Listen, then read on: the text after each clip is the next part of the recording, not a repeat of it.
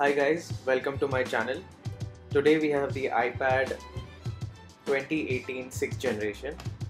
Let's see how it compares to the newer iPads these days and how does the price gap help us choose the right one. Right off the bat, it has got a 9.7-inch Retina display with some amazing viewing angles. Now this iPad has got a peak brightness of around 500 nits, which compared to the newer generation iPad is the same, but compared to the iPad Pros and the iPad Air is slightly lesser. So the only change which we can really point out would be the 9.7-inch Retina display on this iPad and the 10.2 Retina display on the newer generation, that is the 7th generation iPad. This iPad weighs about 500 grams, which is really easy to hold. So on the bottom of the iPad, we have the lightning connector and the speaker grill. On the top, there is the power button and the 3.5mm audio jack. On the right, we have the volume rocker, and on the left, there are no buttons. So the camera is an 8 megapixel shooter, which is similar to the newer iPad. Though I don't expect you to take pictures with this camera, let's look at some document scanning and how it performs.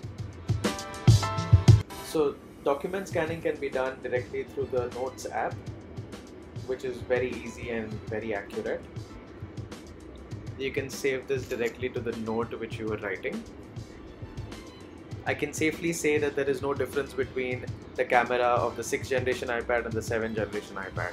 With no visible changes in design on the outside, the chipset is exactly the same compared to the 7th generation iPad, which is the A10 Fusion.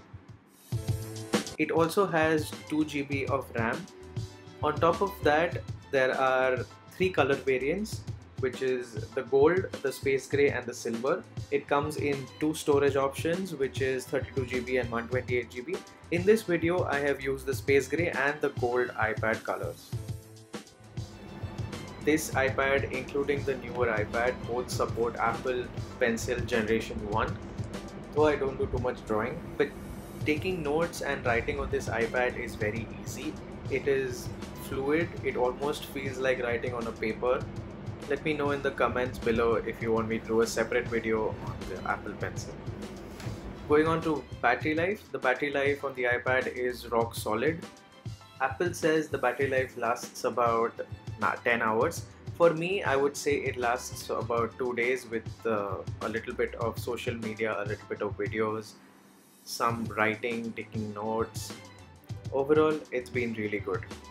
I miss the fast charging though. For such a big battery, it takes a very long time to charge.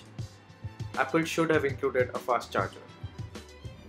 The iPad comes in 2 variants. One is a Wi-Fi only and a Wi-Fi plus 4G or a GSM connectivity. Now, the iPads which I have used in this video, both are Wi-Fi only models.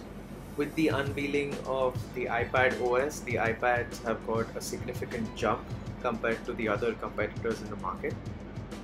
Though I would not prefer an iPad to a computer, but the iPads are inching towards replacing the computers. Talking about computers, this iPad has got Bluetooth keyboard support only. It does not have the smart keyboard support which the 7th generation has. That's all I have on the iPad. Thanks for watching. Please press the like button if you like the video.